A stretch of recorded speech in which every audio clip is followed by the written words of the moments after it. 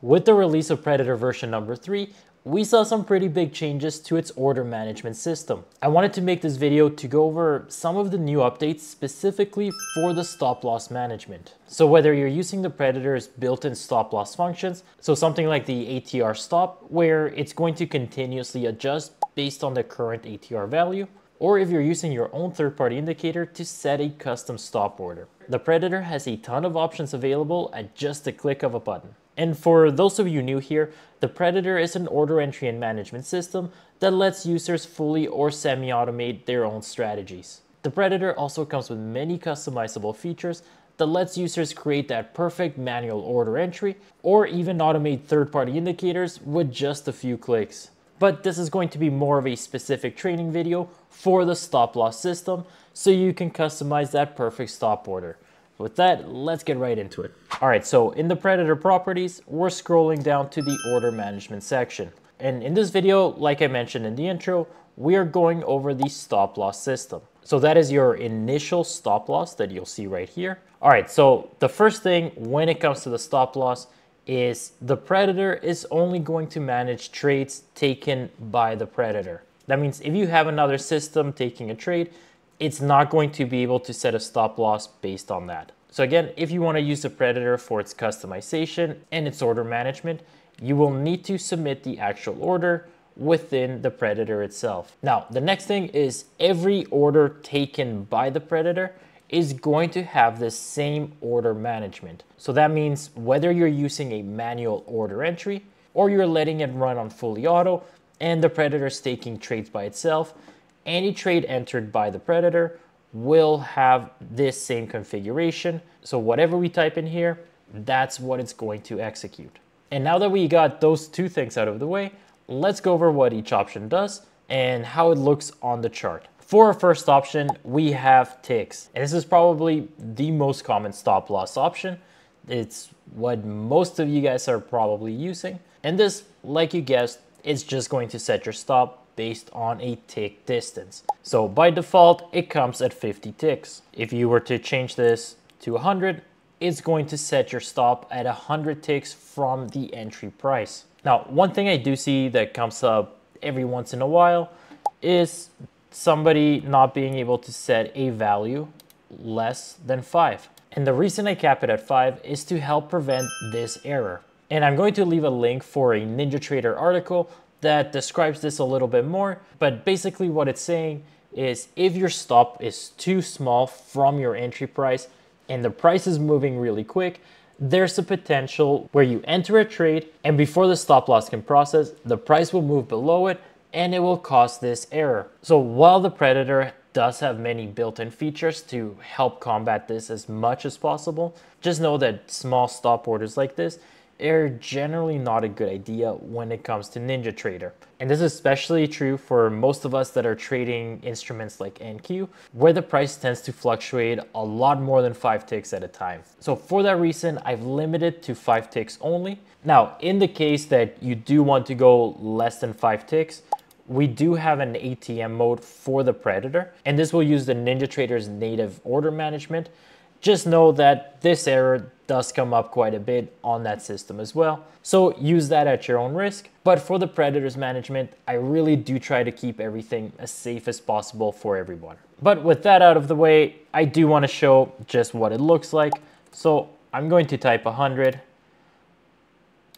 And just for a quick example, let's enable lit on our chart. And guys, with this new update for the Predator, you're going to also find all of your order management directly from the panel. That'll be that order management section, just expanded if it's collapsed. And down here, you're going to see all of those same options that we found within the properties. So just like we had 100 ticks, you can change this 50, 60, whatever stop loss you want, you can select that directly from the panel. So here I just have a simple moving average crossover.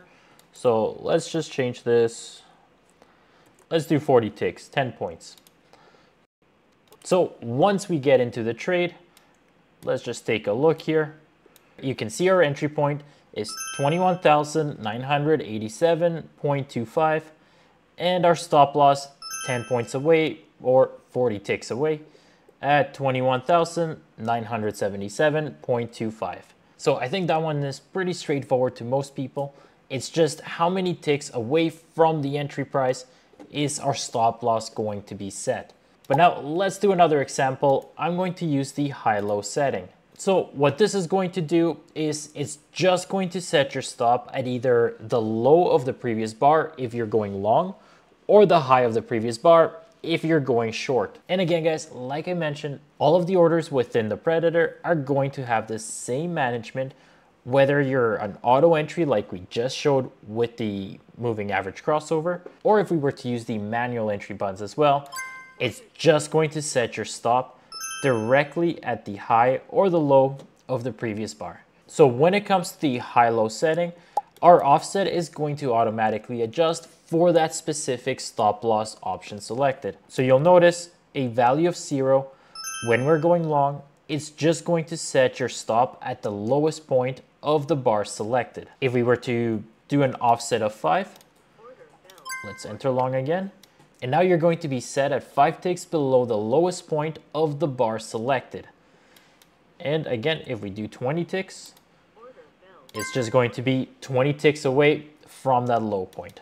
But with the high-low stop, there are a few more ways we can customize this. So let's go into the properties if you want to get even more technical. When it comes to the high-low, we also have the option to select the range that we're looking for in order to set our lowest or highest point. By default, the lowest range we can select is a value of 2.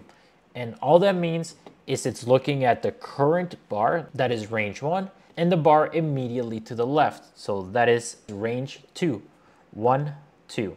So in the case that the most current bar is lower and we were to go long, it would set your stop at that lowest point between these two bars. If we were to change this to 3, it's looking for the lowest point between candle 1, 2, and 3. If we were to change it to 4, it's looking for 1, 2, 3, 4.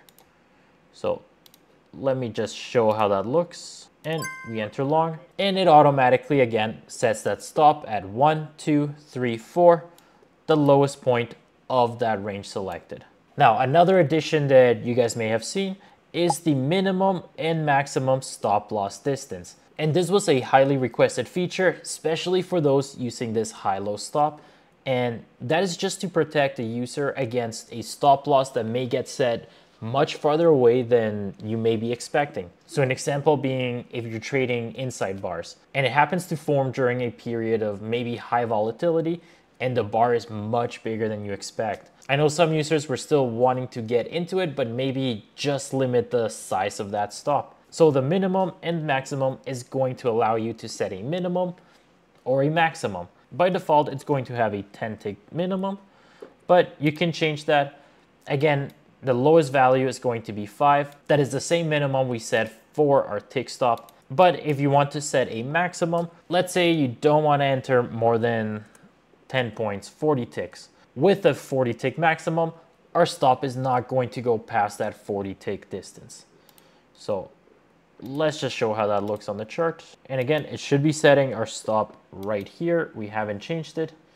But when we enter long, it's just going to limit your stop to that 40 tick maximum. So that's all it is. It's just a way to limit your stop size if your stop is changing on every single trade. All right, that brings us to our next stop loss option, and that is the ATR. ATR is your average true range. And what this is going to do is it takes the current ATR value at the time, and it's going to set your stop based on a multiplier of that value. So let me load it on the chart just so we can see exactly what we're looking at and how it works. Before I load the Predator, I'm just going to load the ATR so we get a little bit of a visual of how this stop loss works. And guys, you don't have to load the indicator. The Predator is going to automatically calculate this level. I'm just showing it as an example. So let's zoom out here a little bit, and I'm going to enable it. The way the ATR stop loss works is it just takes that ATR value that is based on this indicator, and as the price keeps moving through different periods of volatility, you're going to find that you either get a small ATR range, or sometimes you get these big movements where your ATR is going to be much higher because there's a lot more volume coming in. The bars are a lot bigger during these times and it's going to give you much bigger movements. The ATR based stop is going to continuously adjust depending on the current market position. So if you're in a period where the price is just not moving that much, your ATR based stop is going to shrink a little bit. But if you're in a period like this where the bars are much bigger, your ATR stop is going to automatically adjust for that and it's going to set it a little farther away to make sure that you give it enough room to breathe. And the value that you see here is just a multiplier. So for this example, all that it's doing is it's taking the most current ATR value and we're multiplying it by 2.1 times or whatever number you type in here. So I'm just going to enter long here and we're going to zoom in and just so we can see the current price. So all it's doing is it's taking this ATR value, multiplying it by whatever multiplier you have set, and it's basing your stop based on that number. So here we take 1131. So that is 1131. Multiply it by your 2.1 times or whatever number you set. So 23.75. 21,986 and 3/4 minus 23.751, and we're left with 21,962 or 963 if we are rounding up. But just keep in mind, as the price is updating, so is your ATR value. So it's going to constantly change depending on whatever the price is doing at the moment. And that way you can always be sure that it's going to adjust based on that volatility. And just a quick note when it comes to ATR, I know in previous versions we had stop loss multiplier and now it's called stop loss offset. We did this just to help reduce the code and the number of switches between our order management, but it's doing the exact same thing. Your stop loss offset is going to adjust depending on the stop loss type that you have selected. And again, you have your minimum and maximum if you want to set any limits in either direction. And of course, if you want to adjust the ATR period that we're using, by default, we have it set at 14. This is pretty standard with most people using ATR. But if you find yourself, you want to adjust it to any period that you want, just select it from here and it'll change that for you as well. But with that, let's move on to our next stop loss type, and that is the SuperTrend. Our SuperTrend is based on the built-in SuperTrend indicator, and this SuperTrend is based on this indicator. I'm going to leave a link on where to download it. It's not mine, it's one that was modified by NinjaTrader and it can be found within their ecosystem. But much like the high-low stop, the SuperTrend is going to function very similar, where it's going to set your stop based on an existing level. So here I have the Predator loaded and you'll notice that we have the SuperTrend on the chart. So all it's doing when you enter long, it's going to set your stop directly at that SuperTrend level. And we're just going to set this a little farther away. So that's all it is. If you're going long, it's going to set it at the green SuperTrend underneath, or in the case that you're going short, you enter short, it's going to automatically adjust to that red SuperTrend that's above the price. Now what happens if you enter in the opposite direction, and let's say we want to enter long, but the SuperTrend is bearish and it's above our price? It's just going to set your stop based on that maximum distance. So I do recommend when you're using SuperTrend, go inside the properties and under minimum or maximum, set something, I don't know, let's do 200 ticks. And we'll try that once again. So if you were to enter and the SuperTrend is in the opposite side, it's just going to set your stop based on that maximum distance. So just make sure when you're using them together, if you're not 100% sure it's going to enter in the correct direction, just set yourself a little safety stop just to ensure that the stop is not too far away. And with that, that brings us to our final stop loss option. And this is one of the new additions with version number 3, and that is the percent-based stop. The percent-based stop is going to be pretty much the same as the NinjaTrader ATM percent stop, where it just takes the current price of the market and is going to set a stop based on a percentage of that number. So let's do a 1% for an example. We enter long, and you'll notice your stop in most cases will be pretty far away. So all this is doing, let's open up our calculator here. We're going to take 21985.75 and we're going to multiply it by 1%.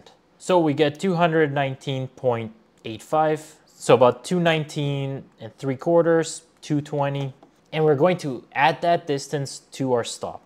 So 21985.75 minus 219.8575. And we'll see here 21,765, 3/4, 66. So it looks like it rounded up to 21,766. So again, it's just a percentage of the current price of the market. So if we were to change this to 0.5, you'll notice it brings your stop in a little bit closer. With version 3 of the Predator, we get more customization to where our stop loss can be set. And that comes in the form of being able to place our stop based on any indicator plot that is on your chart. And the setup for this is very easy. All you have to do is make sure that your indicator is loaded on the chart before you enable the Predator. Once it's loaded, just enable it. And from here, we're going to go to our stop loss list. And you'll see, especially if the market is closed or you're on playback like we're doing for this example, and you have it paused and there's no price movement, it's not going to show anything in your list. In order for these indicators to load, you need some sort of a price movement. So typically, by the time you see the P&L, everything is good to go. So if you go back to your stop loss on your chart trader panel, you're going to see this EMA plot that we loaded before we enabled the Predator. So all you have to do is select it. And now when you enter a trade, it's going to set your stop loss directly on that plot. And yes, of course, you can trail that plot as well. I'm going to save the trail stops for next week's video because there's a lot more to cover in there as well. And I just want to make sure we touch on everything. So for this example only, we're just doing the stop loss. All right, but now what are we going to do if we have some sort of an indicator that gives us two separate stop loss points between your long and your short? So if we were to go into our stop loss list, we'd have to select swing low, we'd have to enter, but then if we wanted to enter short, we'd have to switch back and go to the opposite direction. That takes too long, it's too much trouble. So what we've added into the Predator is this nice little stop split option. Just go to these arrows up here. It's going to split your long and your short into two entirely different orders. So from here, you can select the stop order you want for your longs. So in this case, I want the swing low, and my short stop, I want the swing high. And now we can enter quickly without having to switch our stop loss. And of course, you can also add offset directly from the panel. So if you wanted maybe 5 ticks beyond that swing point, you're able to do that as well. And again, this will work with any third-party indicator plot. As long as it's some sort of an exposed plot, the Predator should be able to read it after that initial load time or price change. So I think I'm going to cut the video here. I wanted to keep this video specific to our stop loss in order to update our user guide. If you guys are looking for a free trial or have any questions, join us on Discord. You'll find a ton of information in there, or visit our website or email us support@tradesaber.com. But I hope you guys found this video useful. As always, take care. Enjoy.